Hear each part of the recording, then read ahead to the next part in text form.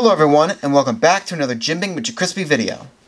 Today we have another brand new knife from Kubey called the Hydra. Now before we start, as always, if you haven't already, go and leave a like on this video if you want to see more videos like this from us in the future, and share this video with your friends and family.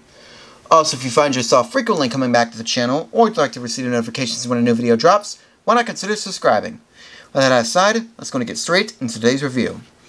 This is the box the Kubey Hydra comes in, with a nice black box, the Kubey logo and name in yellow, and some product information on the back.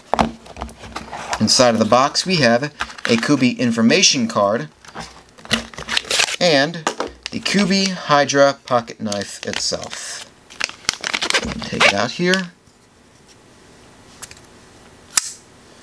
Oops, failed to flick there again. This is a really cool knife. I like the blade. There is currently 5 different variants of the Kubey Hydra. All 5 variants will be available on our website as this video is released. The handle of this knife is made from yellow Ultem material and does not have a lanyard hole on the bottom. The handle of this knife is very decently sized and fits very nicely in my hand. So if you have bigger or smaller hands, you won't have to worry about not getting a good grip on the knife's handle. Moving on to the back of the handle, there is a black logoed pocket clip, so you can wear the knife in your pocket or in your jeans, shorts, or belt. The pocket clip is not reversible, so if you are left-handed, you will not be able to switch it to the other side for your comfort. If you look closely at the inside of the handle, you can see this knife has a liner lock mechanism. So you close the knife by pushing the liner lock to the left, disengaging the lock, allowing to push the blade back inside of the handle. Moving on to the blade of the knife, the blade is made from 14C28N steel and has a spear point style to it. There's also no thumb studs on the blade, but however there is a flipper tap on the back so you can open the knife with one hand. Not like I did at the beginning of the video. I failed to flick it open. There's also a very small amount of jimping on the back of the blade right here. The blade has a black wash finish to it with a high flat grind. Also imprinted on the left side of the blade you can see the Kubey logo imprinted there, which is a cool addition.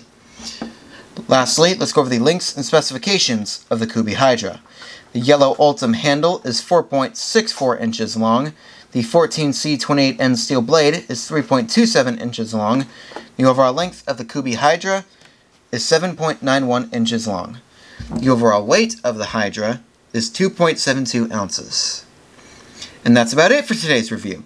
Like I said at the beginning of the video, there's currently 4 different variants of the Kubey Hydra. So if you don't like the Ultem materials variant that you saw in this video, there are 3 other variants to choose from.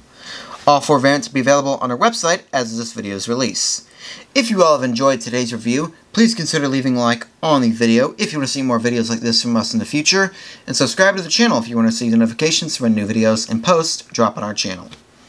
Thank you all for watching, and we hope all of you have a great rest of your day.